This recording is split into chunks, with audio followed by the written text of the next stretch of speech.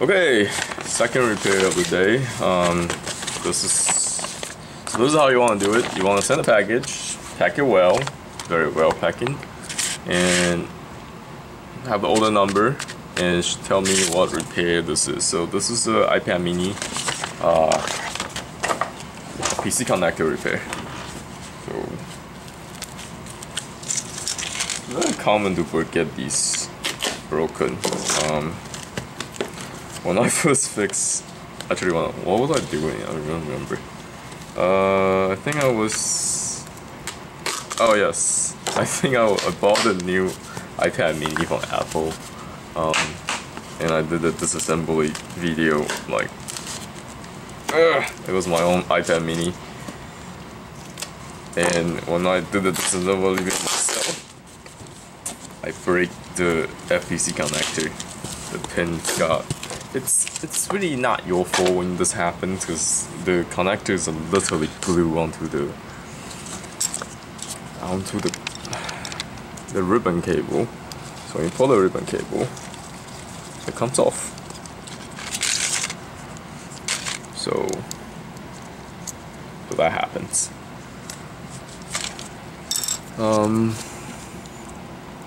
And on the bright side, that's how I got this repair job, because somebody did that, thanks to Apple.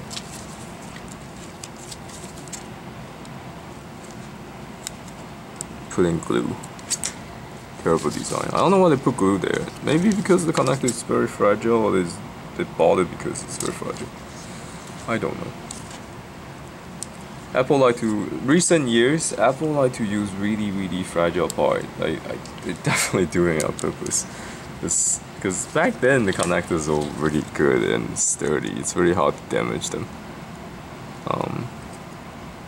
Actually, that's not entirely true. Apple always have a tendency of using really flimsy connector for the touch function. But nowadays they're using more and more the crappy connector. They actually look for them. Okay, so I want my universal access card, aka credit card. Jumped on the floor.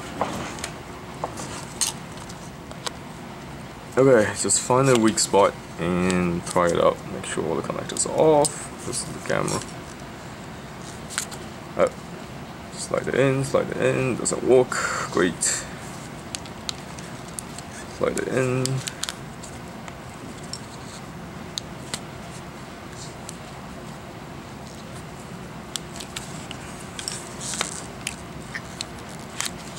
There's glue behind this, so I guess you have to use a pry tool.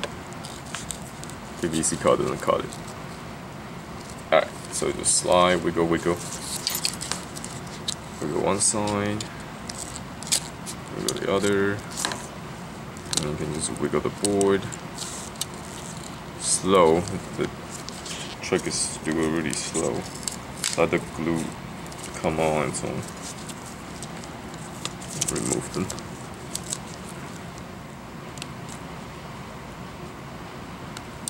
Okay.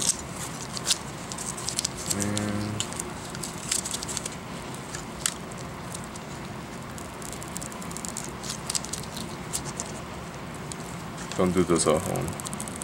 Or do this at home. You want to make sure you grab it here. If you grab on the board, this thing can come off. Okay. And this is an iPad mini 1. I probably should make a listing for iPad 3.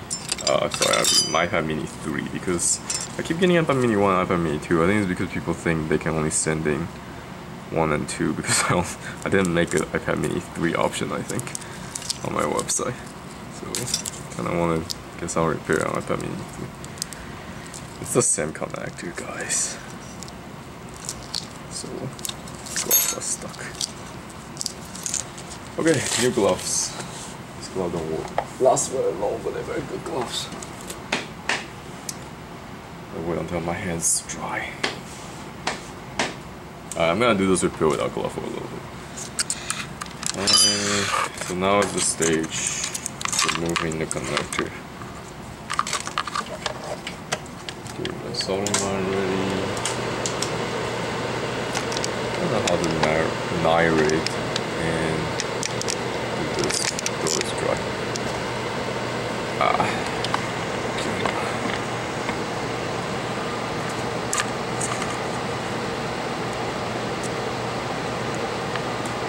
There we go. And you see?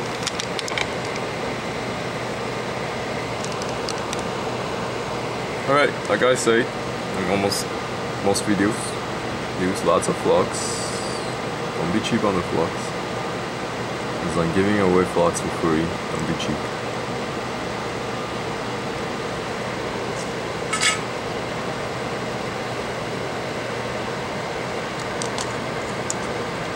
Soldering iron is not hot enough.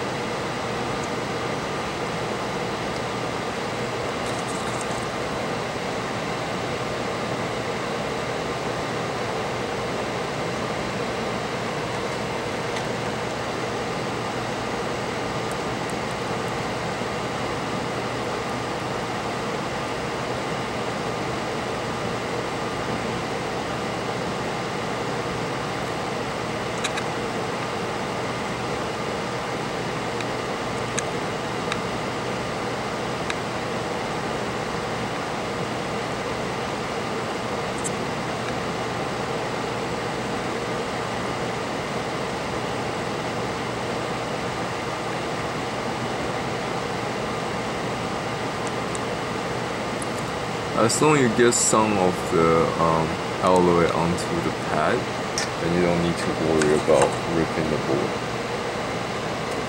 because the alloy is already make the connection weak enough so it doesn't stay on and damage the board.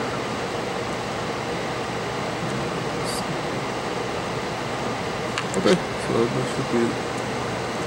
Dry it up a little bit. Heat up the conduction as you need to. This thing should come out soon.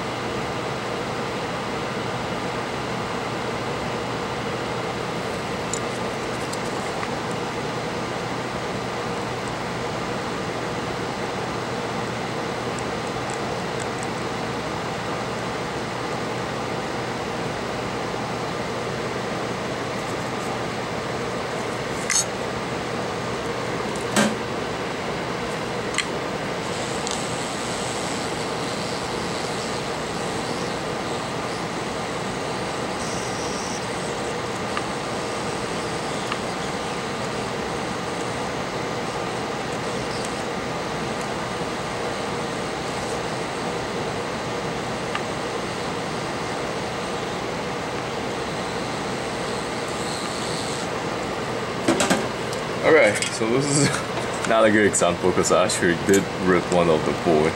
No worries. you can jump it. So that's what I'm gonna do. I'm gonna be bridging. I'm gonna recreate the pad. So this is actually a good. It's a bad example.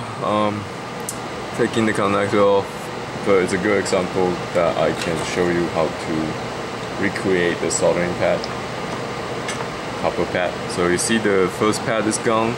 Some of the pads are no connections.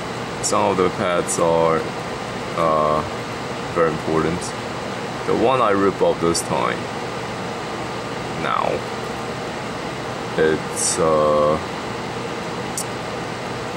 an important connection. It's the lip one.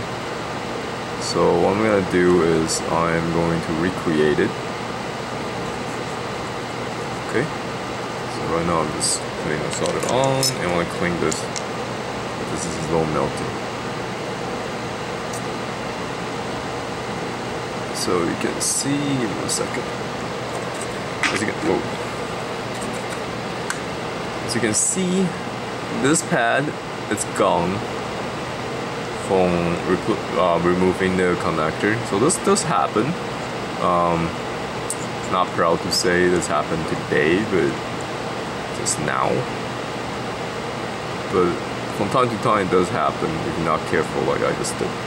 But you can get the jumper wire and create a pad here with a jumper wire. So I'm gonna do the same thing. You clean the pad with a solder wick.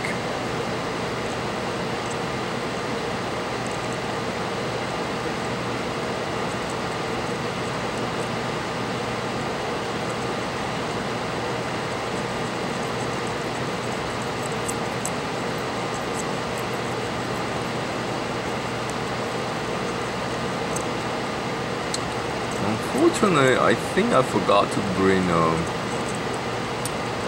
jumper wire, so I'm gonna make one wire. Oh my god! I just flashed something on my face. That sucks. Lit. Too much lid. Okay. It's probably flux. Okay, you can either make some jumper wire from. I guess I could do it with a solder wick. Maybe. It's pretty fun.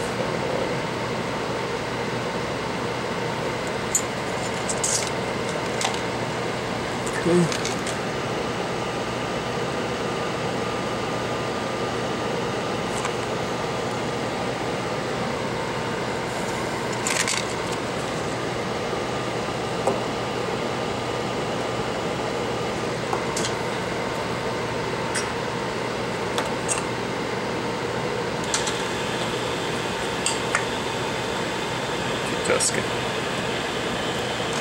I need to go get my pen out of my toolbox. Actually, a syringe needle will work just fine too.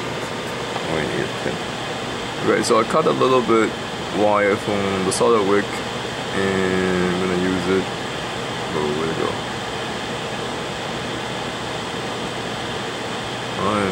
I think I got too much of it. Hold on.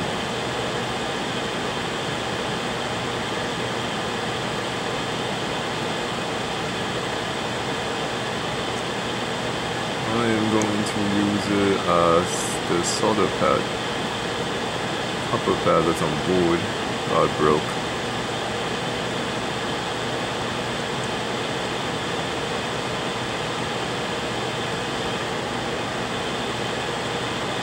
Okay. Get my iron ready.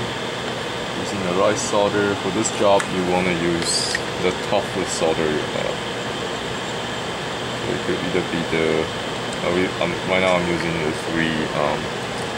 183 solder. Okay. So there's a little resistor here. Oh, don't eat my wire. The little resistor here I want to bridge to. There we go.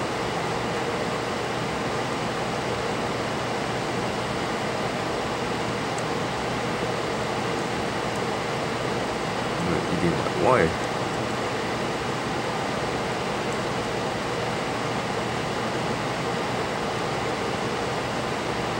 On the bright side, the wire is 10 now.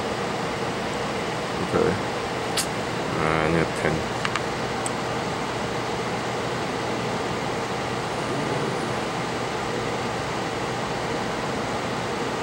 There we go. It's solid. This is one I can get it. Okay. That works. Nope.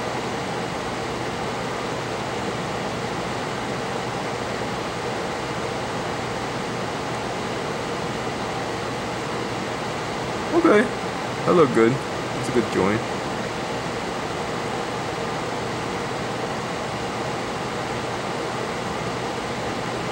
Nope, it ate it.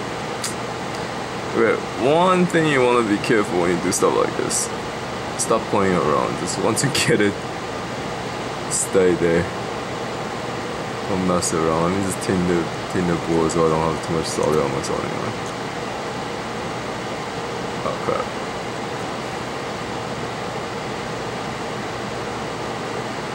There we go.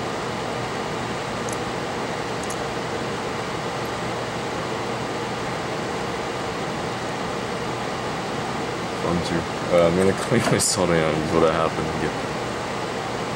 There we go.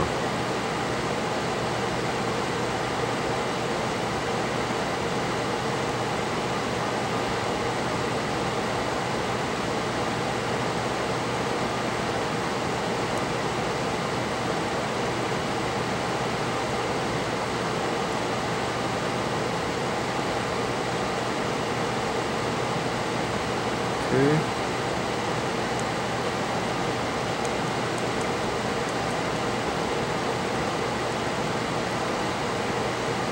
So now the board is tinned, and the damaged copper pad is repaired. I'm not sure if you can see. Now we're gonna start with the installation. So unfortunately, this particular repair took a little bit longer than I would like, because I ripped one of the solder pad, and that was actually a connection to it. It's not one of those no connection solder pad. Apple actually put a lot of parts and connectors, FPC connectors, in their schematics as NC, no connection. Unfortunately, that wasn't one of them. So if that was the connector, one of those NC connection that you break, it would be okay. You can proceed without fixing it, but the one I broke, you had to fix, because it was one of those connectors that receive power. Okay, so there we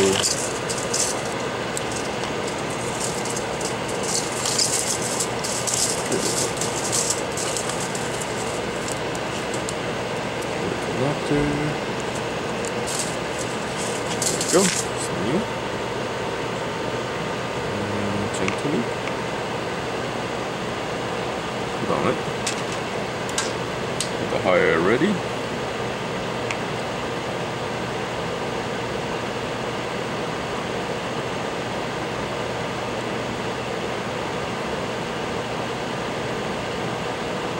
Okay, because my jumper wire doesn't have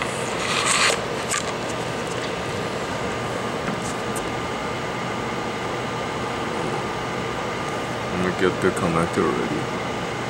Because my jumper wire doesn't have the solder on it, so I need to find the solder on the connector first before I'll do this repair. So just give me 1 second, hold on. It's probably gonna take me guessing 30 seconds to do this. It's a good idea.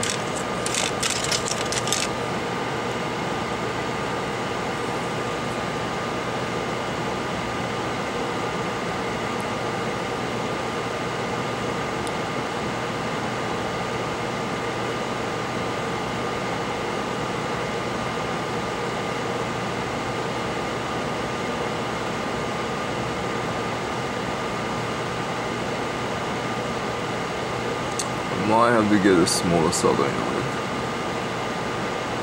This one will not cut it.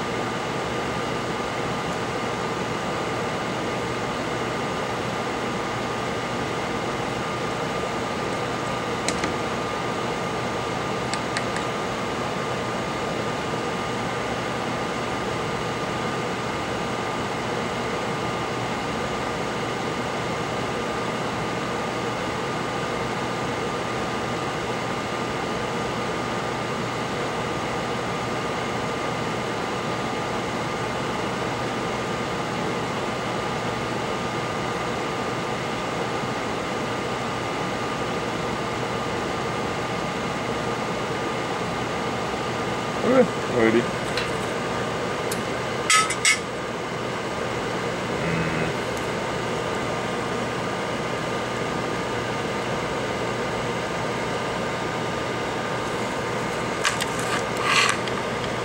There we go. Ready to proceed.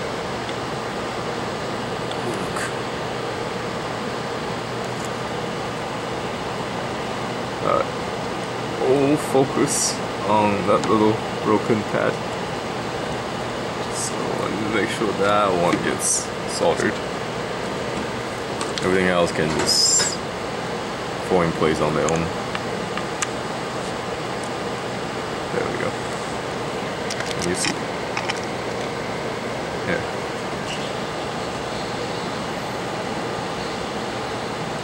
That way, connectors.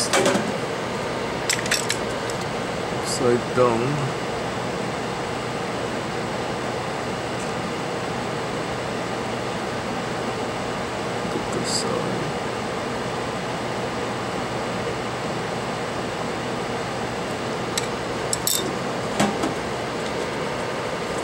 Be very challenging.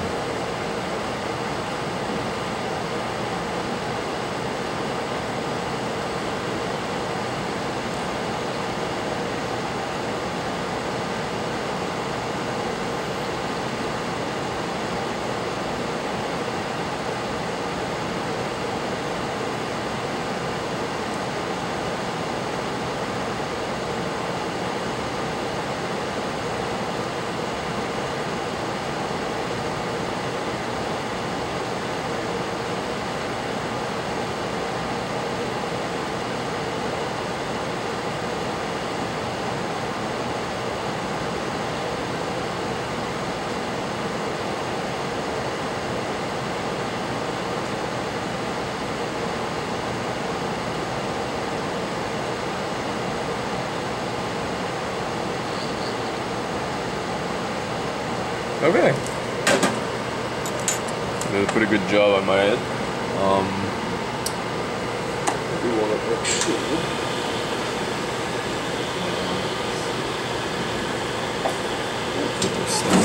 There we go. So this is a debridging pin. I'm gonna use it to make sure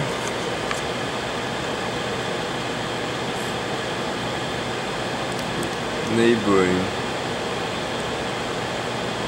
part is not touching this jumper. Okay, and also this actually this multimeter to test the connection. Make sure everything works.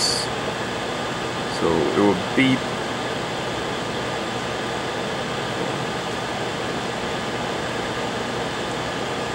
Wait a second. Okay, it works.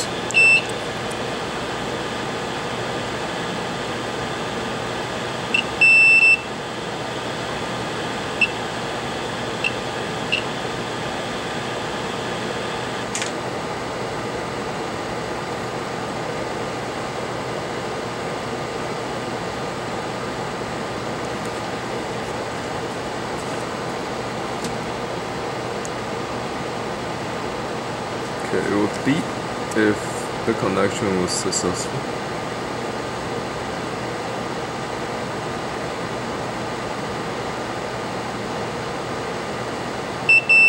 There we go.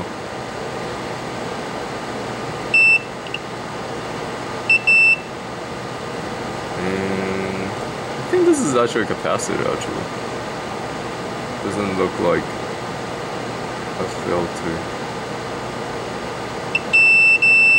Anyway, it has connections. Okay.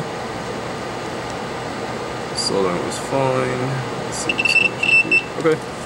Okay, job done.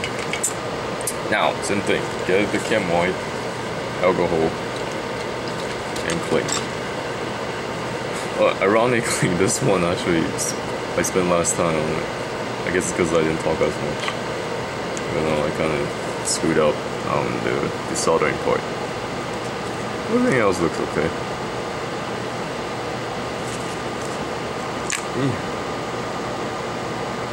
Yeah, everything else looks okay. No soldering. Okay, so this is how you fix a broken solder pad, copper pad. If you're somebody else or you fucked it up. In this case, I fucked it up. But it's okay. I'm allowed to fuck it up as long as I can fix it. If you can't fix it, don't fuck it up.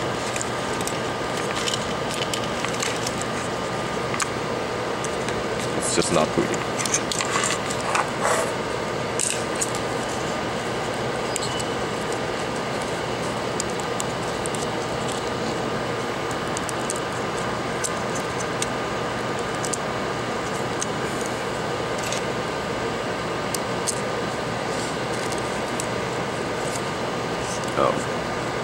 This board is not flat because I need to put this so that you see what I'm doing. Tape back. I do want to wear gloves now. My hand is getting sticky. So I wear gloves because I don't want the flux get on my hand. It's not that it's harmful or anything. Flux is actually quite safe. You could probably eat it. You might get diarrhea, but it's stuffing is food grade. You can eat it. But I don't want to get my hand sticky because it's really sticky. So that's why I wear gloves. And it's hard to wash.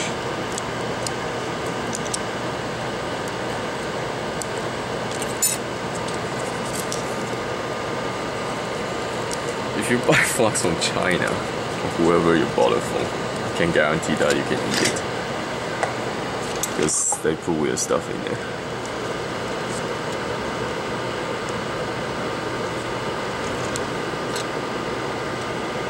I sometimes really wonder what the Chinese flux is made of.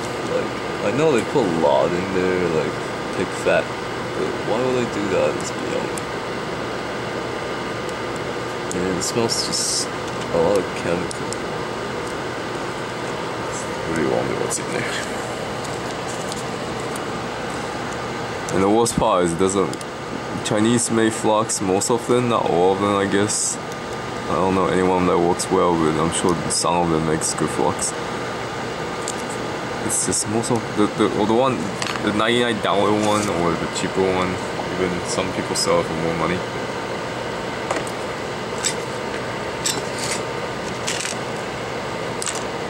I don't know what's in there. It doesn't work well as flux.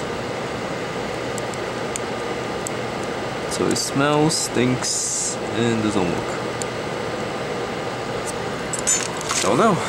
Okay, so that's how you fix it, and that's how you fuck it up, and that's how you fix the fuck up. By jumping a wire through recreating a copper pad that was missing. So you just bridging and make the new copper pad out of the copper wire. Okay, done.